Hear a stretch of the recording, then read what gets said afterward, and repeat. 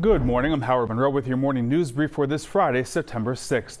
Tonight, a vigil is being held to remember the Gaudreau brothers. The vigil will be held at the brothers' former school, Gloucester Catholic High School. A funeral service for the brothers will be Monday at St. Mary Magdalene Catholic Church in Media. The service is only for family and close friends. Fare hikes could be coming for people who ride the bus, train, or trolley. SEPTA is proposing the increase as it faces a $240 million shortfall.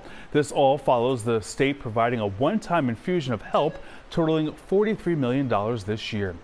And go Birds! The Eagles season begins tonight with the Birds playing a historic game in Brazil against the Green Bay Packers. The Eagles are the home team for the game at Neoquímica Arena.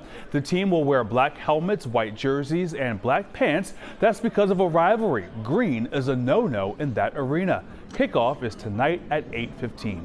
Let's get a check of your next weather forecast. Meteorologist Kate Bilo. Hey, Kate.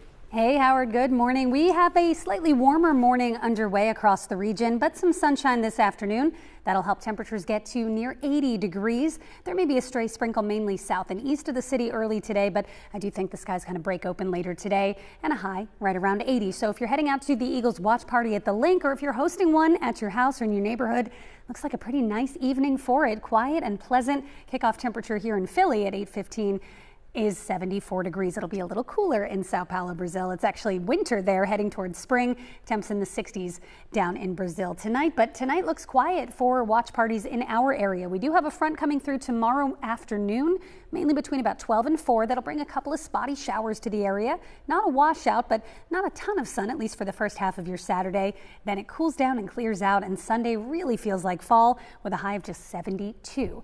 But a quick rebound. We're back to 79 Monday, and then a gorgeous stretch of 80s with sunshine next week. Howard, I'll send it back to you. All right, Kate, thank you very much. Remember, you can always get Kate's most up-to-date forecast and the latest stories at cbsphiladelphia.com. That's the latest for this morning news brief. I'm Howard Monroe. Have a great day.